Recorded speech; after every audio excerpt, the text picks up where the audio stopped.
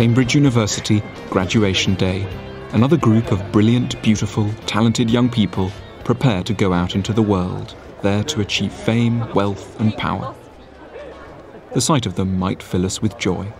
Alternatively, as they file through the courtyards of their ancient colleges to receive their degrees, something about their achievements and their prospects might lead us to a debilitating sense that we're not as bright as we should be, nor as rich, beautiful, talented and successful.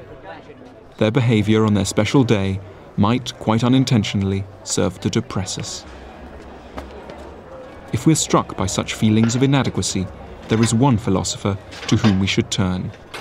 His name is Michel de Montaigne. Michel de Montaigne was really the most unusual and lovable of philosophers, and I think for one reason in particular. He seems to understand what makes us feel bad about ourselves, and in his book tries to make us feel better. I think he covers about three main areas of what one could call inadequacy. Firstly, a kind of bodily inadequacy, the sense that we aren't comfortable with our bodies, that we feel awkward about them. Secondly, the inadequacy that we might feel when we feel that others are judging us, that our customs and habits are being disapproved of. And thirdly, intellectual inadequacy, the feeling that we're just not as clever as we should be. And for all these three areas, Montaigne came up with highly practical, simple, and I think very helpful solutions. At the summit of a wooded hill in the heart of rural France, some 30 miles east of Bordeaux, stands a handsome castle with views onto oak forests and hay fields. In the 16th century, it was Michel de Montaigne's home. Montaigne was born in 1533, and from the outside, his class and achievements might seem more likely to intimidate us than rescue us from a sense of inadequacy. He was a nobleman, a lawyer, a friend of the King of France, and twice mayor of Bordeaux. But at the age of 38, Montaigne decided to retire to his castle to spend the rest of his life here, reading, reflecting, and writing. At first, he didn't know what to write about, but he gradually hit upon a revolutionary idea: to write a big book on a subject he was uniquely placed to understand, himself. He set out to tell us exactly what it was like to be Michel de Montaigne. When one hears that Montaigne lived in a castle like this, and that he was the mayor of Bordeaux for 2 terms, and that he's a philosopher, one might come across certain sort of prejudices. One might imagine the kind of man he was, the kind of things that we'll find in his book. But I think what's remarkable, and for me deeply moving and charming about his work, his most famous work, the Essays, is that actually its contents are nothing like the typical philosophy book. That Montaigne wanted in this book to, as it were, redraw the whole portrait that we have of what human beings are.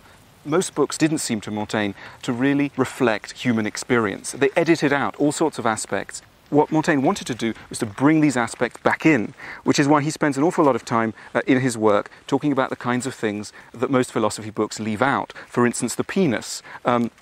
He tells us that he wants to talk a lot about his penis. He says, "Every one of my members, each as much as another, makes me myself, and none makes me more properly a man than that one. I owe to the public my portrait complete." And it was Montaigne's goal in his essays to insert into our normal conception of what a human being is all these aspects that are actually a part of our reality but never get mentioned in philosophy books. Montaigne thought we were surrounded by the wrong role models. They don't give space to what most of us are actually like, and this can lead us to self-hatred when we fail to make the grade. Which is why Montaigne spent much time in his book telling us ordinary, everyday things about himself, to encourage us to accept the ordinary in ourselves. It's why he tells us, for example, about his bowel movements, and that he eats so fast he often bites his fingers. Trivia perhaps, but a reminder that there are many humdrum but nevertheless acceptable sides to human nature. As he wrote, "The most terrible and violent of our afflictions is to despise our own beings." Because Montaigne confides in us so much, tells us things we don't normally hear about, like impotence or farting, it's easy to feel him becoming a friend. Someone far from the austere, starched image of a philosopher.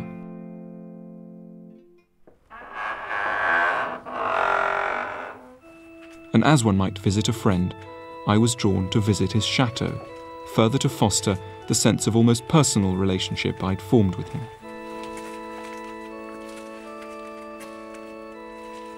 Montaigne worked in a tower at one end of his castle. On the ground floor was a chapel. He had the acoustics organised so that he could hear Mass being sung as he lay in bed upstairs. It's moving to come here and to see how unchanged it all is. Here is the very tower which Montaigne was describing in his book hundreds of years ago. It reinforces the sense of personal identification that readers of his essays tend to have. Montaigne loved the sensation of falling asleep, so much so that he'd have the bells of his castle rung in the middle of the night to wake him, so as to have the pleasure of drifting back to sleep.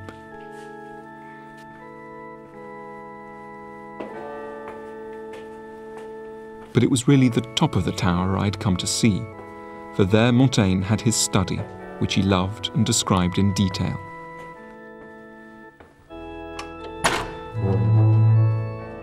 It's the perfect place for a bookish man. There used to be a collection of 1,000 books, arranged in a semicircle around the walls. There was room to pace. The best thoughts came to him that way, he said, and views onto the gardens. But though this might look like a perfect haven for a remote intellectual, Montaigne remained extraordinarily down to earth. Much of what he tells us has an almost homespun quality to it. So if we believe it, it's because we trust Montaigne as a friend, a man with the courage to speak the great truths with simplicity and with honesty. Montaigne was a highly unusual philosopher, and in one respect particularly. Most philosophers up until Montaigne had pointed out that having a mind can lead us to happiness, that it's reason which gives us the best chance of fulfillment. Montaigne turned that equation on its head and built a philosophy out of pointing out the extent to which we have problems precisely because we have reason, because we have minds. And the first problem with having a mind, Montaigne thought, is that it makes for awkward relations with our bodies. Unlike other animals, we're often disgusted by our physical selves. We think we're too fat or gross or uncouth. We develop eating disorders, sexual hang-ups and embarrassments. Montaigne observed many people around him afflicted by physical shame. He knew a man who killed himself after letting out a cacophony of farts at a banquet. He met a woman who was so embarrassed to chew in public that she always ate behind a curtain. And another man he knew ordered that he be buried in his underpants for fear that anyone should ever see his penis. He ought to have remembered to blindfold the undertakers, added Montaigne. Montaigne knew what the problem was. It's because the body is so rarely mentioned in polite company, let alone in philosophy books, that we think of it as embarrassing and shameful. He urged us to accept as an in no way awkward fact that we are half animal. We have to see how much we have in common with the creatures of the farmyard. Kings and philosophers shit, he reminded us, and so do ladies.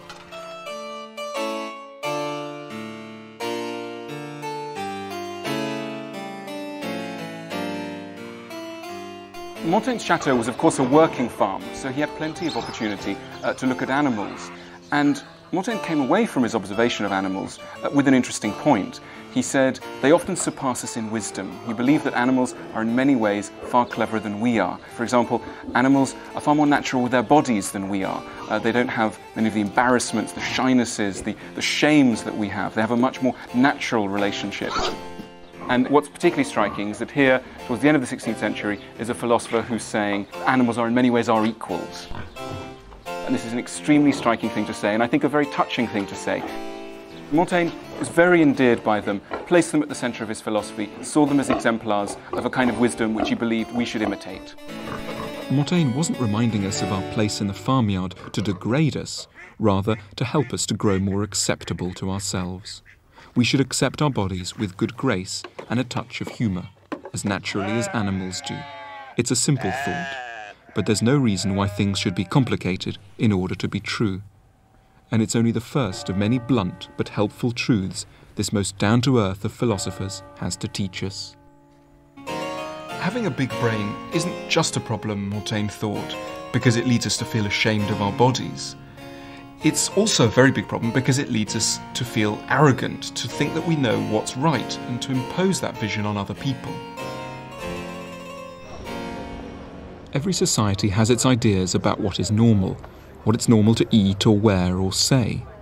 And if you stray from these in some way, you're quickly liable to come up against all sorts of narrow-mindedness and prejudice, to be accused of being weird and made fun of, or worse.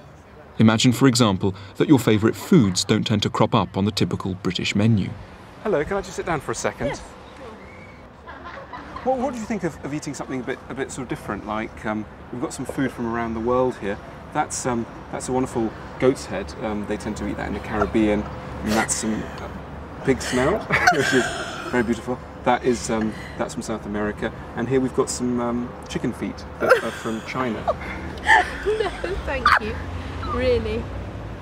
Do you think that's something that you might like to have? I'm vegetarian, so You're vegetarian, right? But we've got some things here that don't often appear on the menu. Of course, we all divide the world up into the normal and the abnormal. It doesn't look appealing. I'm much too conservative. It's not normally on the menu. Eat it like that. Yeah, It doesn't much matter when just pub food is at stake. I mean, that's what you'd have, for Sunday lunch or. Yeah. But Montaigne had graphic evidence to hand of how people sometimes behave towards those who don't share their customs. Some 40 years before Montaigne's birth, Columbus sailed to the New World. Montaigne had these very pictures to look at to show him how the Spanish colonists behaved towards those who they found there. They slaughtered the natives in enormous numbers. During Montaigne's own lifetime, the numbers of native South Americans dropped from 80 to 10 million. Unusually for a European of his day, Montaigne was appalled by the colonists and identified wholly with the Indians. But he argued that the intolerance the conquistadors had shown was everywhere. People constantly rashly decide what is normal and what is abnormal and persecute those who don't fit.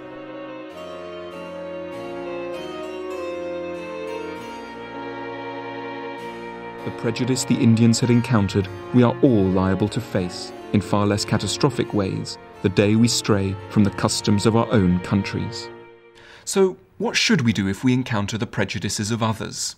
In a word, go travelling, either in reality or in our minds. We should go out and greet the diversity of the world. Hello. And that way we'll see that what one society judges to be weird, another society might more fairly judge to be normal. ¿Qué tal? Every country has its prejudices, Chora. but travel between countries loosens the grip of any one prejudice. It's not just that travel broadens your mind, Hola. rather it enables you to see more clearly how narrow your oppressors' minds are. Selamat datang. Montaigne was no bland multiculturalist. Konnichiwa. He wasn't saying that all cultures are as good as one another. Merhaba. He was just attacking the way that people decide what is good and bad, on the basis of habit rather than reason. Hello. Hello. With a more global perspective on our behaviour, we will grow more accepting, not only of others, but also of aspects of ourselves. We will gain less constraining identities as citizens of the world. Straight to the camera, nice big smiles. 3, 2, 1. It isn't simply others being judgmental which makes us feel inadequate. Another area in which many of us feel we're not up to scratch is the intellectual one, the painful sense that we simply aren't as clever as we should be. This is Gonville and Keyes College, part of Cambridge University. This is a photo of me graduating a few years ago. I had a lot more hair then than I do now. These are supposedly some of the cleverest people in the whole country. I say supposedly because once you start looking at a phenomenon like Cambridge University through Montaigne's eyes, you quickly begin to see things in a rather different way. In Montaigne's day, you needed certain things to be deemed clever. First and foremost, a university degree. For the honour of the college. But however much our society, and Montaigne's own, associates intelligence with academic qualifications, Montaigne had some blunt words on the matter. To him it seemed that most university graduates were, despite the gowns and fancy certificates, in his words, just blockheads. That's fine for one. He wasn't being puerile, just insisting that the outward symbols of intelligence are often different from the reality. The kind of intelligence that Montaigne was really keen on, he called wisdom. And importantly, he said that one could be wise without ever having gone to a university like this. All that you need in order to be wise, he thought, is a certain humility, modesty, and an acceptance of your intellectual limitations. Wise people don't always need to know everything. They can also accept that many events are out of their control. They accept the limitations as much of their minds as of their bodies. Montaigne knew many people around his chateau who were simple ploughmen with no formal education whatsoever, and long acquaintance with them persuaded him that these people were often far wiser than university graduates. Montaigne certainly didn't think that all learning was useless. He was simply observing that many people who go to university aren't any happier or wiser than those who don't. And from my own experience, I think he may have a point. What Montaigne was essentially telling us is that you come to a place like this, you will get very good at remembering lots of facts, you will pick up a lot of information, but you won't necessarily be able to apply it to your life. And I certainly missed out on many lessons of life here. If I was designing my ideal curriculum, I think I would take a leaf from Montaigne's book and say that actually many of the most important topics aren't covered here and should be. I'm thinking of topics like how to live well and happily with other people, how to confront one's anxieties, how to deal with death, even banal questions or potentially banal questions like how to end a relationship. These are not the kinds of questions that we're encouraged to ask here, and in a way perhaps we should be. Coming back has also given me a chance to put some of Montaigne's points to a rather forbidding figure from my past, the master of my old college, Mr. McKendrick.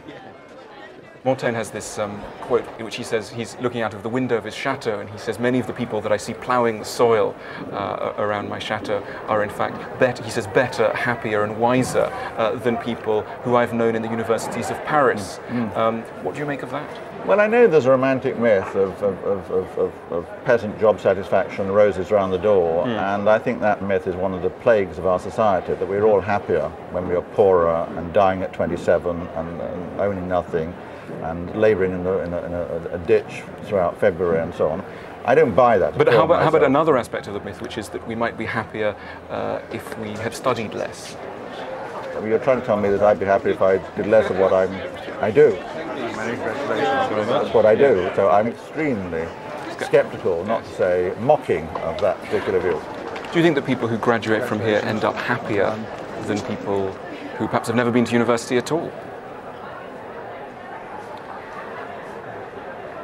It's difficult to answer that with any certainty, but I like to think they do.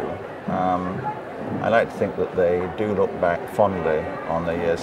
And I think the great majority look back nostalgically and appreciatively. Montaigne, of course, recognised that some people are cleverer than others. It's just the way that our society identifies them which is wrong. In particular, there's something wrong with the exam system. It rewards the wrong things, learning rather than wisdom. The paper this morning is an examination in wisdom. So what would an examination that Montaigne could approve of be like? How could one test for wisdom rather than its pale shadow, learning? I had a go at designing such a paper, and Mr. McKendrick let me set it to some of his students. Students must answer 5 of the following questions. Factual accuracy, while desirable, will not overly impress the examiners. You may now start writing. I asked questions like, what should one do when anxious? What is a good parent? How can one tell if one is in love or infatuated? And should one worry what other people think? Most students today are not asked to sit examinations in wisdom, but perhaps they should be. The education system today, rather like the one in 16th century France in Montaigne's time, makes some people feel very stupid when they aren't, while making other people feel very clever when perhaps they aren't either. Montaigne didn't want to do away with the distinction between intelligence and stupidity. He simply wanted to adjust the way that we made that distinction. It's quite possible to be able to write a very brilliant essay, to remember lots of facts, to present an argument cogently, and not be wise, while at the same time one might lack all of these intellectual disciplines and yet be very wise. A cheering idea we take away from Montaigne is that academic qualifications are not the sole or even the chief determinants of intelligence. There are ways of being clever that top universities don't recognise, and ways of being stupid. And if that doesn't help us over feelings of intellectual inadequacy provoked by people with impressive degrees, Montaigne had one final tip. We should take a moment to imagine them sitting on the toilet. As he noted, even on the highest throne, we are seated still upon our arses. If we take away one lesson from Montaigne, it's about the dangers of being intellectually arrogant. And Montaigne, when he was writing in his study, had one way of trying to keep his own feet on the ground. He had a set of 57 short inscriptions, culled from the classics and the Bible, painted up on the ceiling, so that when he was writing, he could look up and be reminded of some essential truths. Here we have a quote. It says, "Have you ever seen a man who thinks he is wise? You have more to hope for from a madman than from him." And over here there's another quote I very much like. It says, "Do not be wiser than necessary, but be wise in moderation." Everything is too complicated for men to be able to understand. The happiest life is to be without thought. I am a man, nothing human is foreign to me. The man who thinks he knows does not yet know what knowing is. Why torment yourself with worries that are outside your control? There is nothing certain but uncertainty, nothing more miserable and more proud than man. Montaigne was inviting us not to be humiliated by aspects of ourselves, our bodies, our idiosyncrasies, our lack of formal education. We can fart at dinner, eat pig snouts, and never have read a book, and still be quite fully human. What makes Montaigne different is that his message stems from a man we can trust as a friend and admire as a role model, one of the first and only philosophers with a reassuringly down-to-earth idea of what it is to be a good human being.